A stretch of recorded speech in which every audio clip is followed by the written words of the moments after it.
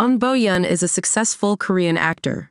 Some of his popular K-dramas are My Name, See You in My 19th Life, Yumi's Cells, and Itaewon Class.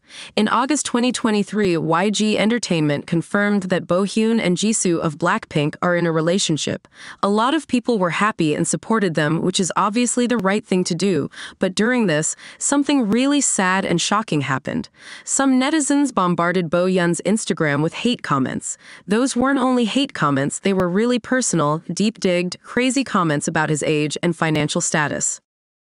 He didn't respond to them, but in an interview on August 8th, he said that his mom and his sister would be so sad if they'll read the negative comments.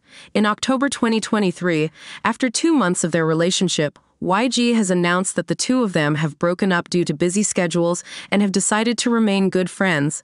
I don't know why people thought Jisoo and Ahnbohyun aren't compatible. He is a very good actor with a successful career. He's been awarded with many awards and is a well-known actor even outside of Korea.